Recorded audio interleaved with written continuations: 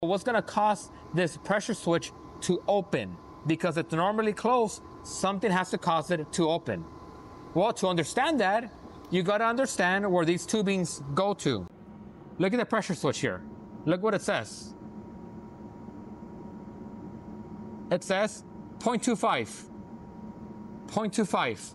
So if there is a difference in pressure of 0.25 and greater, remember what we said about that pressure switch. That pressure switch is normally closed. But if it's greater than 0.25, it's gonna open, okay? But if it goes greater than 0.25, the difference, that switch is gonna open and your common is not gonna be able to make it to your gas valve. It will shut it off, okay? If this tube in here, right?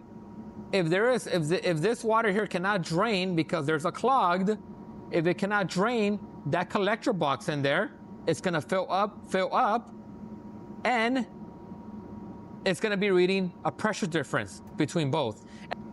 I'm gonna go ahead and pinch this or just simulate a blockage. Look at the difference right here on the bottom. Look at the difference that it's gonna be getting, right? We just said, if it goes above 0.25 of difference, it opens, right? I'm gonna go ahead and pinch this and look at the difference right now. You see, I'm pinching it. I'm simulating a blockage. It's greater than 0.25. It's at 0.31, 0.66. It's greater than 0.25. So that's gonna open.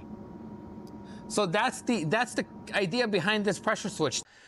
Stage 1, stage 2, if that collector box, if it's not draining right, if it's not being maintained, that pressure switch will notice a difference. It will open and it will cut the common, not the power, but the common going there and shut off your gas going to your furnace.